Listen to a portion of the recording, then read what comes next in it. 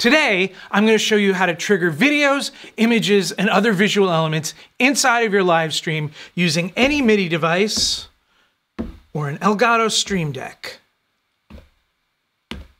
Boom, boom, boom. Let's go.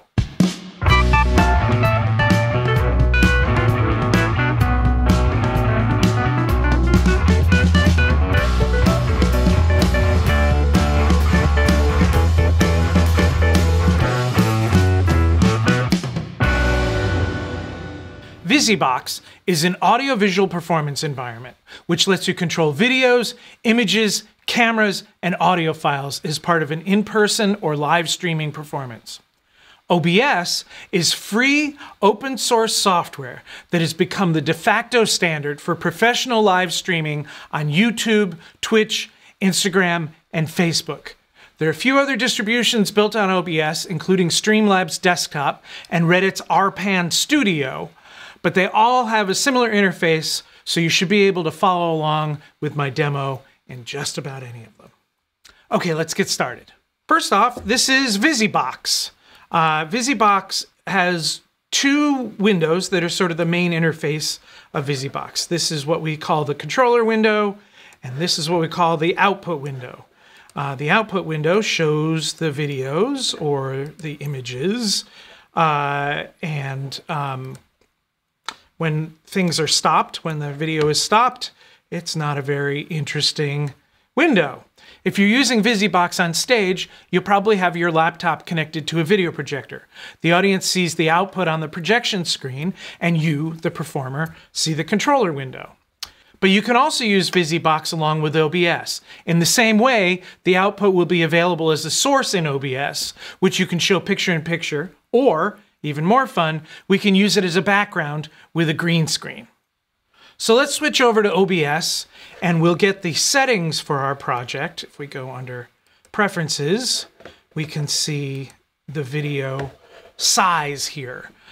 We can see that the canvas resolution is 1280 by 720 with an aspect ratio of 16:9, and our output resolution as well, what's going out in our stream, is 1280 by 720 with an aspect ratio of 16:9.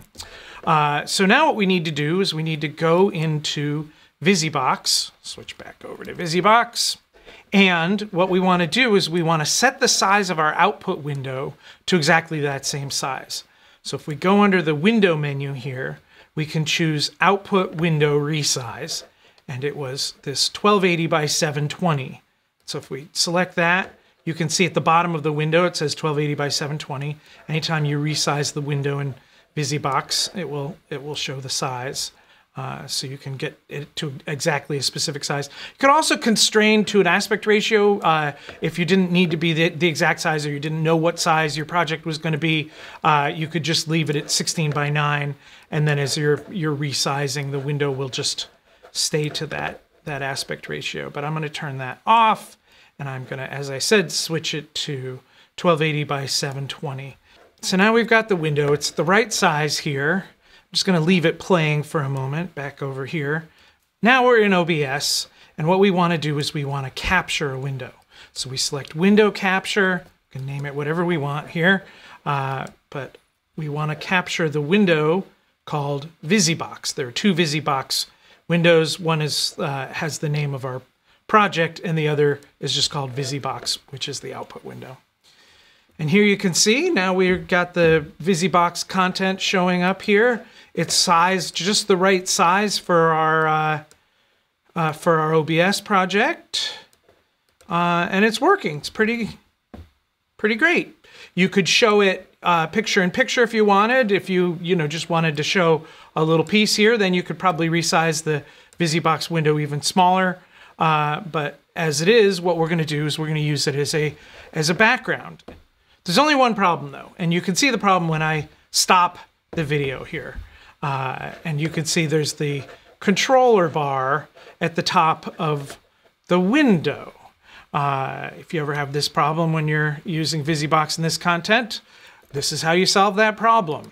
If you right-click on that window or under the window menu, uncheck Show Output Window Controls.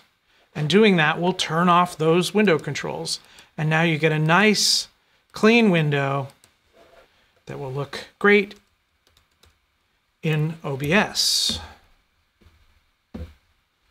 All right, let's get a little more fancy here.